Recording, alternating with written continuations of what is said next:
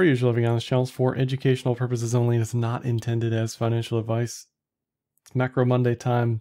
Had some interesting data points last week. Kind of a flat week overall across most legacy markets aside from the indices, tech sideways. So that's kind of where the entire market's at. But we've got PCE and GDP to talk about. And we also have this monster inflow, 326 million in the past week. I was hoping they had like a multi-month breakdown here. James from CoinShares, of course. But in any event, it is up and to the right. That's what we want to see. We want to see inflows. We want to see the news matter. That's the biggest thing. If we're releasing these products and nobody cares, we're just building empty cathedrals and price goes nowhere. If you're a true Bitcoiner, if you're a true libertarian, if you're a true capitalist, you want all products available to all people. And that includes ETFs, that includes BlackRock, that includes everything, right? Let's put everything on the table and see where the chips lay and see what happens and see what the inflows or outflows look like. And we're getting closer to that type of environment, at least in the United States. Now, the Canadian Purpose ETF saw quite a big inflow, as did the German product, which I don't actually know if that's spot. I don't think it is, but it could be. Most of these inflows came from Bitcoin and out of Ethereum, out of multi-asset. So again, this is institutional flows telling you alts aren't it right now. And Ethereum especially, right? Now, Solana did get inflows and Solana did well, right? This is obviously after the fact retrospect, but you can see what the inflows do on the chart. Maybe it's the tail wagging the dog. Maybe price leads this. I don't know. I don't care. It fits the narrative. It makes sense. We're seeing flows in things that are seeing increases in price. End of story. We also saw some inflows into short Bitcoin last week and by country in US dollars, Canada, Germany, Switzerland, United States. It's good to see the globe waking up a little bit. And on the topic of the Canadian ETF, TXMC puts together great YouTube stuff. Go follow him on Twitter and YouTube. You might not agree with everything he has to say, but he does provide an interesting perspective and viewpoint. It is very data driven, as he says in his commentary and content. But he was kind of asking, look, we've had a Canadian spot ETF for a couple of years and nothing's really happened. Why is the BlackRock spot ETF that much big of a deal, right? Who cares? We already have a vehicle for this. Part of that, I would say in response is, look, it's not American. Okay, that's number one. Not all brokerages have access to this stuff. And when you're talking about institutional products, as someone who spent a year and a half with Valkyrie dealing with this stuff, it is very siloed in a sense that you need to have the money in the right places for people to access the right things. It's a trust network. It's a club, right? And if you're not in it, you don't have access. So I think being skeptical about future flows is reasonable, and we'll see what happens when it happens. But I wouldn't just completely discount it because we already have one, right? We already have this in other countries.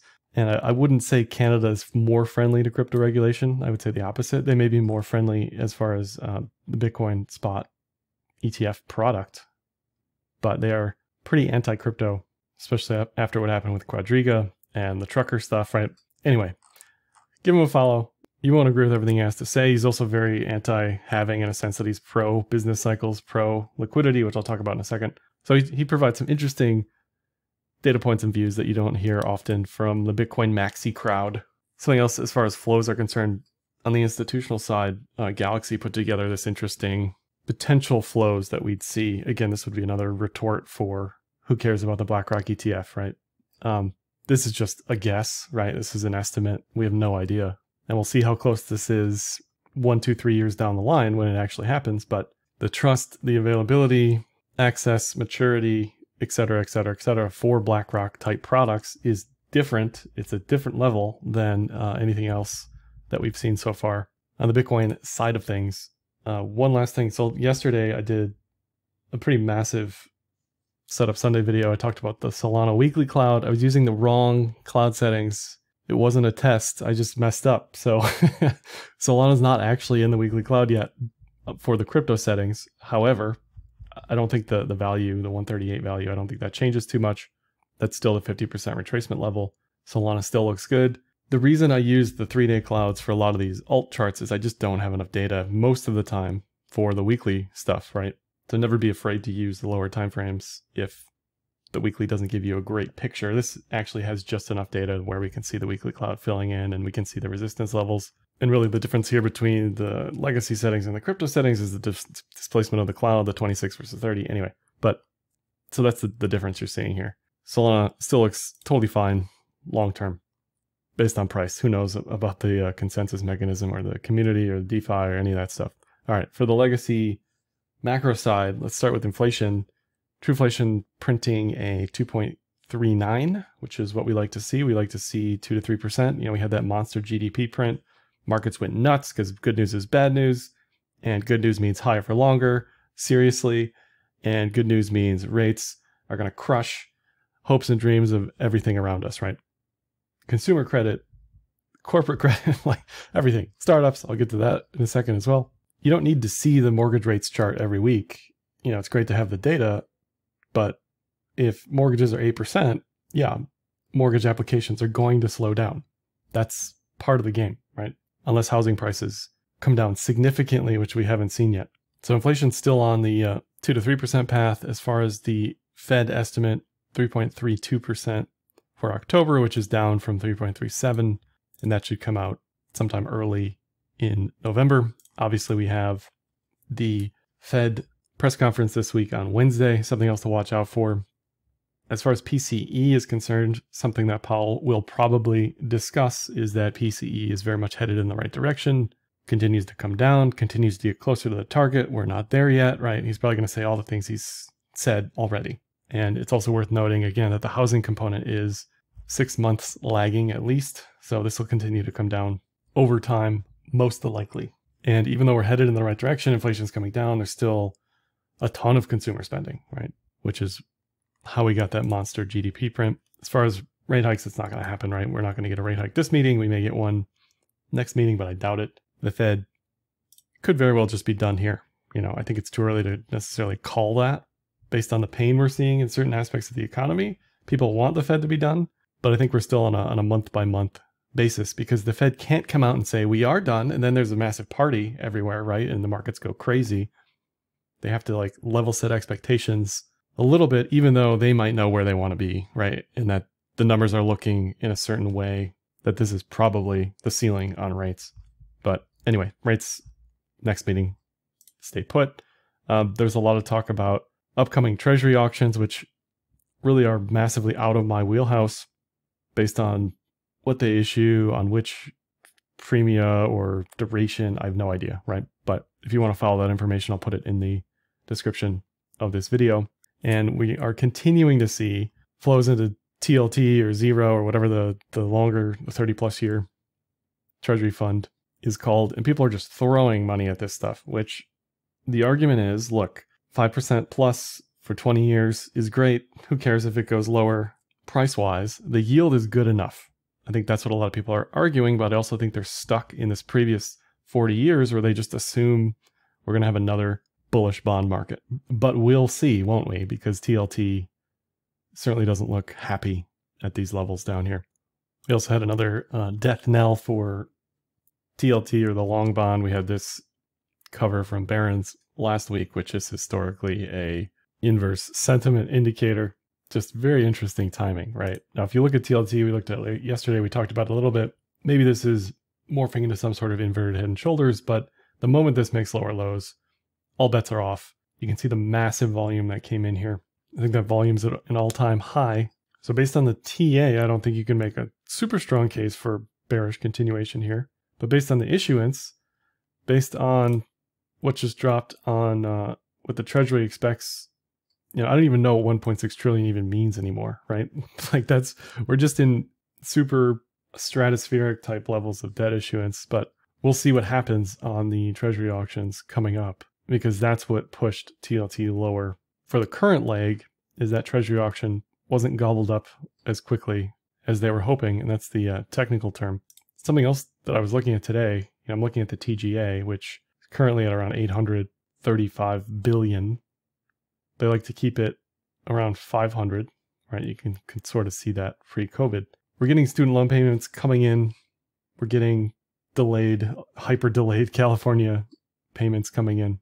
even with all that, even with what the TGA currently sits at, we're still looking at issuing a lot more debt. So it'll be an interesting ride throughout Q1 and Q2. We still haven't gotten our spending under control. War by default is inflationary for the most part, so looks to many people like we will continue spending at the current pace without slowing anytime soon, at least not until the next election. And I don't think Trump or Biden are expected to bring spending down considerably.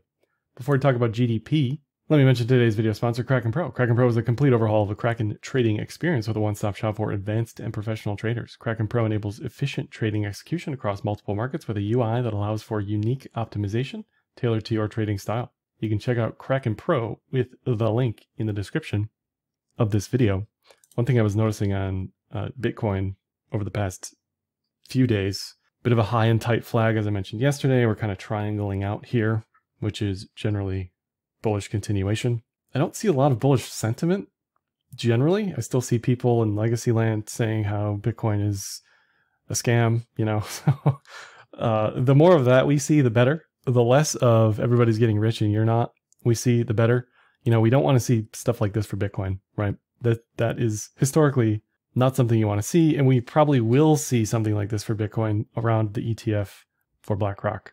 So the announcement's going to come, and then it's going to get released or start trading months after. And, that's potentially a sell the top, or sell the news type of event, which could be a top. And as a reminder, at least in the US, there is a gold product, should you be so interested in trading, especially as gold made its way briefly above 2K, back down. Again, I'll talk about gold at the end, but it's always good to know what you can trade and where. And PAX G is one such option. As far as the GDP print is concerned, real, nominal, I don't really care, right? The reality doesn't matter. It's just the headline. What is the headline? The headline is GDP is great, looks amazing, multi-quarter highs, right? And I saw people, analysts saying, it was Barbenheimer, it was Taylor Swift, it was Beyonce concert, right? Just sure, maybe it is funflation, I don't know, but kind of a bizarre place that we live in where that's what our focus is. Although you could argue with pandemic, with the younger generation not being able to afford housing, right?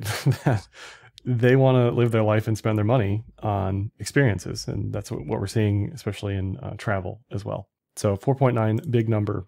What does that mean in the context of history? Well, BOA put together this great chart to rain on everybody's parade to say, look, the GDP is often strongest right before the recession. So I'm not one of these doomer enemy at the gate people. Just a data point to consider. Just because we got a strong GDP print doesn't mean recession is completely off the table. Calls for a recession from the NBER are going to be backwards facing anyway. So, we won't really know technically if it's a recession until after it happens, but we'll certainly feel it in markets and on the job side of things. The Fed GDP now estimate has us above 2% currently. I think that's how you read this. So we'll see how this looks as we go on here, but everybody was giving this estimate crap up until the actual release of the data. And what do you know? It was 4.9%, rather significant, even though it was, as they say, slightly below their forecast. So just more data to consider. And as far as global liquidity, and this goes back to like the TXMC, as I was talking about in the beginning, his analysis talks about 4-year business cycles, and having is less relevant and global liquidity is more important. One of the best data sources for global liquidity is cross-border capital. This is from their Substack, but they're kind of indicating, look, we may be at a cyclical bottom here on global liquidity. We're already sort of seeing China begin to release stimulus. We may start to see that into the election cycle in the United States, right? So just something interesting to keep in the back of your mind as everything looks kind of doomy and gloomy, right? There still could be various types of stimulus coming. This is another look at U.S. liquidity relative to the yield curve.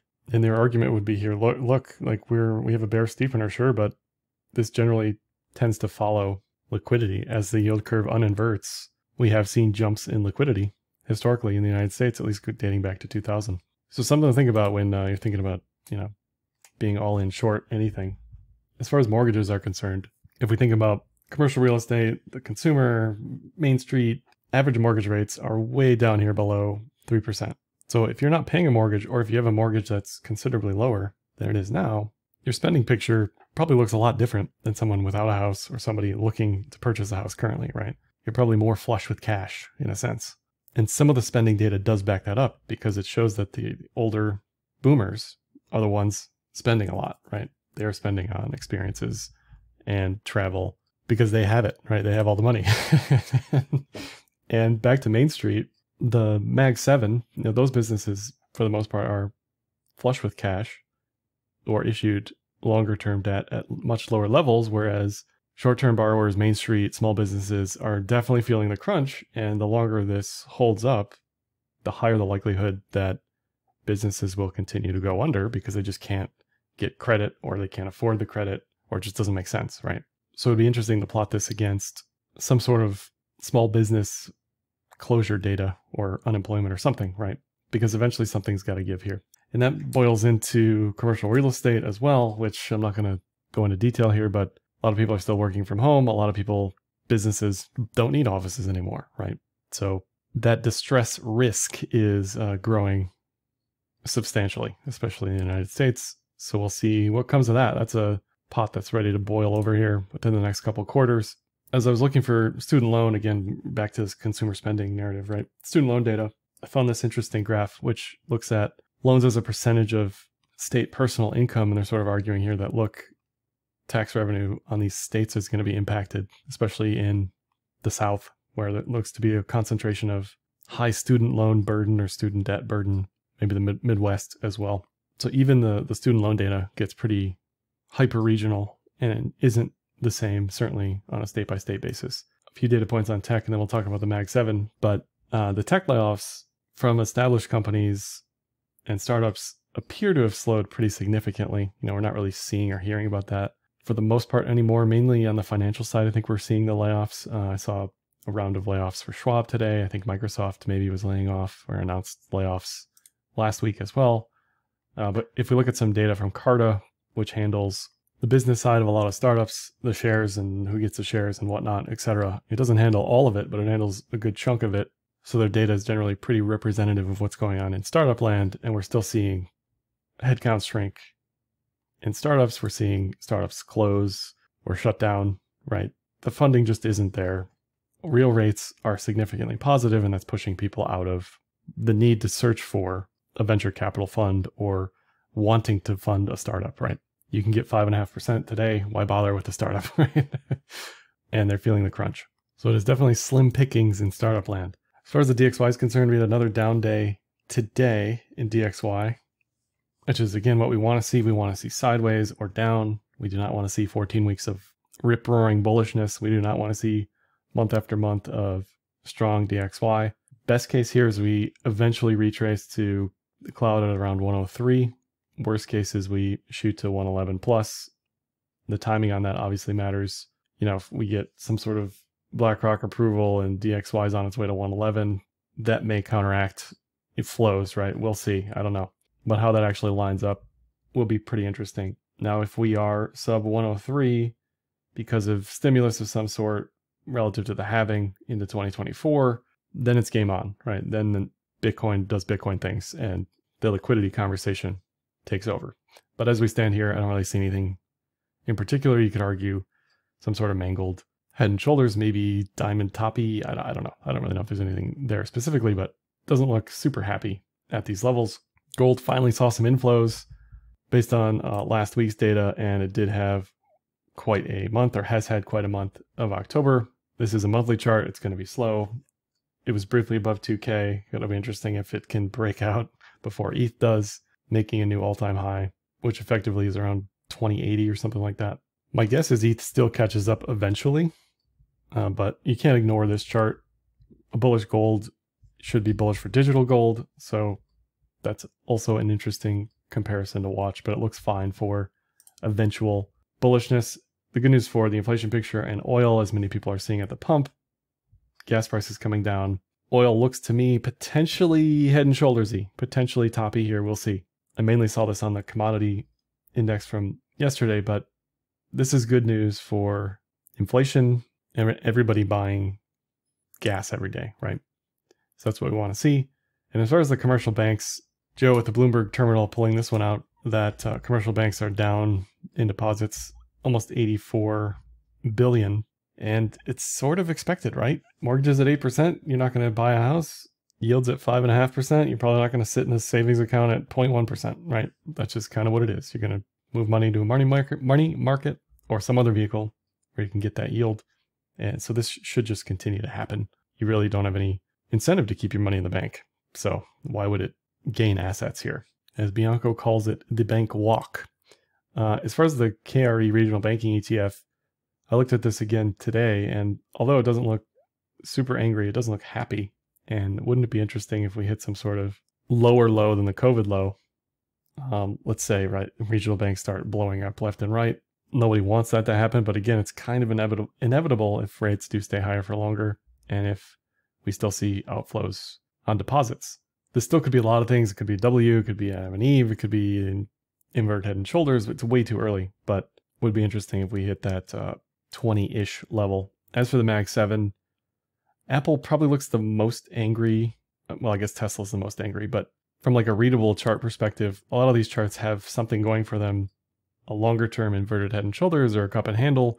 Maybe you could argue cup and handle here. You could certainly argue falling wedge. It's at the 200-day moving average. It's underneath the cloud.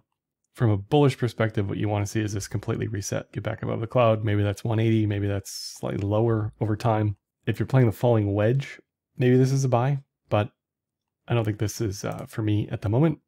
Microsoft to me looks much better than Apple. Apple does have some sort of event coming up today or tomorrow.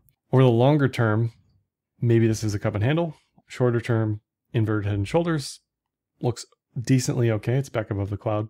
And if this plays out as a cup and handle, 425, 475, this is probably how Bitcoin gets to 4,200 if things get loose on the higher end on the Mag 7. If they start to explode, I know we're not coupled with equities basically at all right now on the crypto side of things, but if these reverse in a strong way, then we probably see some sort of liquidity injection or something. There's some impetus for that, right? This, you could argue, a longer term inverted head and shoulders on Amazon. On the bearish side of the equation for the Mag 7, there's a lot of talk of back taxes to be paid, a lot of talk of anti-regulation or pro-regulation, sorry, sort of trying to break up big tech. And that'll put a bee in the bonnet of any of this, these crazy bull targets, right? But if Amazon is back above 146, yeah, I like it. Let it have its temper tantrum here between 120 and 150, and I'll be back in at the higher end. NVIDIA still looks like a short to me. I finally pulled the trigger on some NVDS today, so we'll see how wrecked I can get on that 1.5x short ETF. Still has an unfilled gap, still in the cloud. Trend says it's neutral. Stop loss for me on a short is anything above the cloud. Yes, everybody sees this as a head and shoulders. I get it, but I still like it. So I like 320 to 350, whatever this unfilled gap is on NVIDIA. Google also has the potential for that cup and handle type setup, and that may take all of Q4 to handle out. I don't know, right? But something to watch. Now, if we break below the 200-day moving average, if we lose the 50% retrace here, we probably aren't cup and handling at that point. That idea is invalidated. Now, Tesla looks much different from most of the Mag 7. It is farther below its 200-day moving average, farther below the daily cloud, arguably broke down below a pretty big consolidation period. So this one's a massive avoid for me for quite some time. Measured move would be 125 to 160. And then lastly, Meta also looks good. I don't love that company either, but from a chart perspective, maybe this ends up being a longer term cup and handle. Maybe this is a first mover relative to Google and Microsoft, and just something to consider with a lot of bearish, doomerish narrative out there that I continue to see that I believe, right? But the chart is the chart, and the narrative is oftentimes not congruent with price. That's all for this one today. Like, dislike, comment, share, subscribe, and happy trading.